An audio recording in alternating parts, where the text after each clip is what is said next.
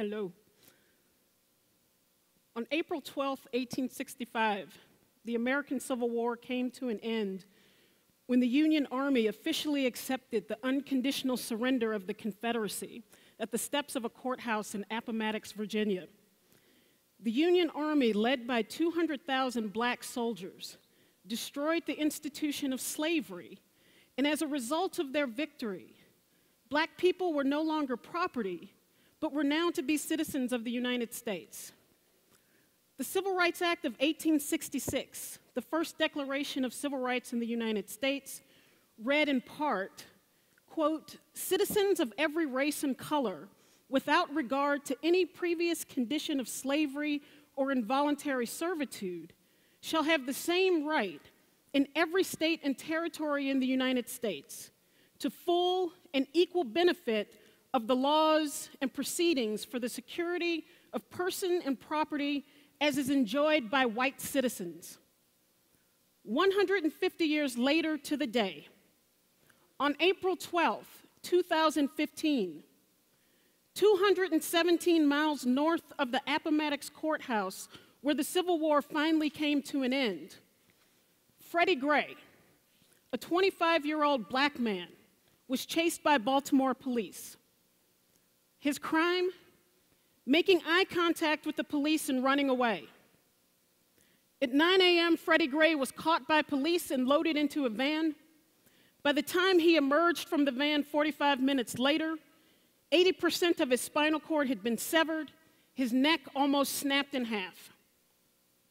Now, I know that people in Baltimore know the story of Freddie Gray better than I do, but I think that his death and the subsequent hung jury in the first trial regarding his death symbolize the continued racial inequality experienced by most black people in this country. In other words, the span of time from the end of the Civil War and the inception of rights of black citizenship to the state-sanctioned beating and torture of Freddie Gray symbolizes the very real difference between formal equality before the law and the self-determination and self-possession that is inherent in actual freedom. The right to be free from oppression, the right to make determinations about your life free from duress, coercion, or threat of harm. 150 years after emancipation, the country still requires a movement that makes the most basic of claims, that Black lives matter. The question must be asked then whether or not the United States is actually capable of transforming the platitudes of freedom into actual rights for whom access is not determined by race or class status. On at least some level, we have to consider that if our government were actually interested in freedom for the vast majority of black people, it would exist. But the promise of freedom assumes that it actually existed in the United States in the first place. In fact, black people were not freed into a just society. Black people were not freed into an American dream. We were freed into what Malcolm X described as an American nightmare. Far from being the land of the free, we live in a land of savage inequalities, where 400 billionaires live alongside 45 million poor people. Since 2007, 10 million people have been displaced from their homes by the foreclosure crisis. 46 million people live on food stamps. The list of inequities could continue, but the point is plain that black people were not freed into a country of unfettered opportunity. And it's the economic inequality at the heart of American capitalism that is often obscured by racial inequality. Because when black people are 27% of the 45 million poor people in the US, we are told it's because of black culture. It is because black people are lazy. And this prompts us to interrogate the morality of black people and not a system that produces 45 million poor people in the first place. This stereotyping of African Americans is not, however, only about poverty. It shapes all of the public perceptions of black people. And so not only do these racist characterizations hide the systemic nature of black inequality, but they also contribute to an atmosphere that regards black people as a menace, as criminals, and generally as a problem population that must be patrolled and policed. The police as an institution have fully absorbed these stereotypes and racism as it pertains to African Americans. There really is no other way to understand the casual disregard for black life in the hands of the police. Consider how Officer Michael Slager in South Carolina took aim as if he were doing target practice when he shot a fleeing Walter Scott 8 times in the back.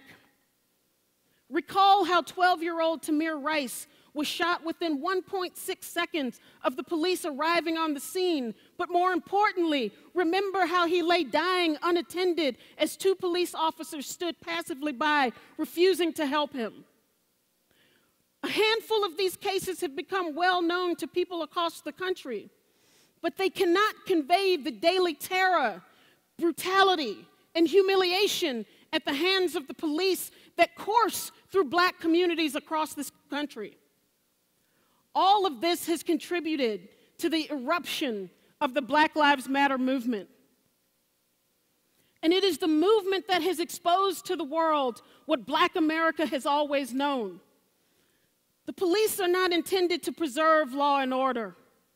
They are agents of lawlessness and disorder. They are not out of control. Instead, they have been unleashed in poor and working class black communities. And for those of you who think I'm exaggerating, consider this. Over the last decade, the city of Chicago has paid more than $500 million to settle police brutality lawsuits. In 10 years, New York City has paid on average $100 million a year to settle police brutality and misconduct cases. Police murder and violence are simply the cost of doing business in cities across the country. Because any other public institution, including hospitals, clinics, libraries, schools, responsible for that kind of debt and misconduct would have their budgets cut and their employees fired.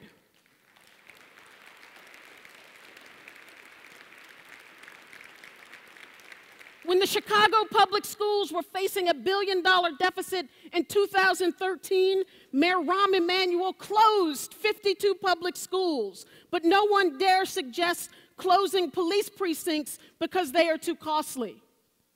And these issues are related, because when you close schools and you close hospitals and libraries, when you provide no jobs, when you keep people in segregated, substandard, lead-infested housing, you are creating the conditions that justify the presence of the police. You are not transforming those conditions that create crime in the first place. And when the most powerful country in the world cannot rein in its police, it is not because they cannot. It is because they will not. In 2015, American police last year killed 1,134 people. Young black men were 9 times more likely to be killed by police than other Americans. But these numbers are just the tip of the iceberg. According to the findings of a study conducted by the Bureau of Justice Statistics on police homicides, in the years 2003 to 2009 and 2011, American police killed 7,427 people. That's an average of 928 people a year. And if you add that average up, for 2010, 2012, 2013, and 2014, we are talking about over 11,000 people killed by the police in the last 11 years. A disproportionate number of them black and brown. Consider that in 2014, 58 American soldiers were killed in Iraq, or that 78 people were killed by law enforcement in Canada in 2014, Or that from 2010 to 2014, police in England killed 4 people. In Germany, the police killed no one in 2013 and 2014. In China, with a population 4.5 times the size of the United States, the police killed 12 people in 2014. So there has never been a golden age of good policing in the United States that we can point to where the police were killing on average that number of people or not killing one at all. Because the police have always reflected the racism, inequality, and brutality that exist in this country. And it's happening at a time of unprecedented black political power. We have more black elected officials in Congress, state houses, and local government than in any other time in this country's history. The president is black. The nation's top law enforcement officer is black. And this was the fulfillment of a strategy at the end of the 1960s that called for black control of black communities. That we should have our own politicians, our own elected officials. Well, it's been almost 50 years, and I think that we can say that that strategy has failed. Because when a black mayor of Baltimore calls for the National Guard, a unit that is led by a black woman, to put down a rebellion of black youngsters and black millennials, then we have come to the end of one phase of the black movement, and we are entering into another. Many like to compare the movement of today with the civil rights movement of the 1960s. But the Baltimore rebellion of last April conjured up memories, for me at least, of the rebellions of the 1960s. Because African Americans then, like today, were not fighting, at the end of the 60s, were not fighting Jim Crow or legal discrimination, but they were struggling against the injustice of poverty, unemployment, substandard housing, and police brutality. None of which was against the law, but all of which was at the root of black hardship. And so whether you agree or do not agree with the uprising is not important. What is important is what the rebellion communicated about justice, freedom, and equality in our country. But I ask you to consider the rebellion also in the way that Martin Luther King Jr. did in the 1960s. And as we prepare to celebrate his birthday on Monday, I want to end with a quote from him that was from an article he wrote in the aftermath of a Detroit uprising in 1967 that was much bigger and much more destructive than what happened in Baltimore. And here's what King said, the other King that we often don't hear from. But this is what he said, quote, "I am not sad that black Americans are rebelling.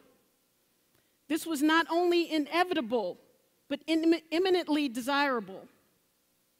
Without this magnificent ferment among Negroes, the old evasions and procrastinations would have continued indefinitely.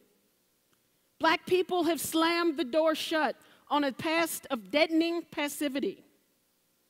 Except for the Reconstruction years, they have never in their long history on American soil struggled with such creativity and courage for their freedom. These are our bright years of emergence. Though they are painful ones, they cannot be avoided. In these trying circumstances, the Black Revolution is much more than a struggle for the rights of Negroes. It is forcing America to face all of its interrelated flaws: racism, poverty, militarism, and materialism. It is exposing the evils that are rooted deeply in the whole structure of our society.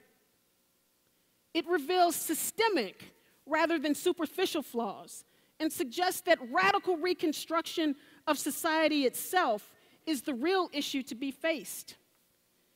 Today's dissenters tell the complacent majority that the time has come when further evasion of social responsibility in a turbulent world will court disaster and death. America has not changed yet, has not yet changed because so many people think it need not change. But this is the illusion of the damned. America must change because 23 million black citizens will no longer live supinely in a wretched past.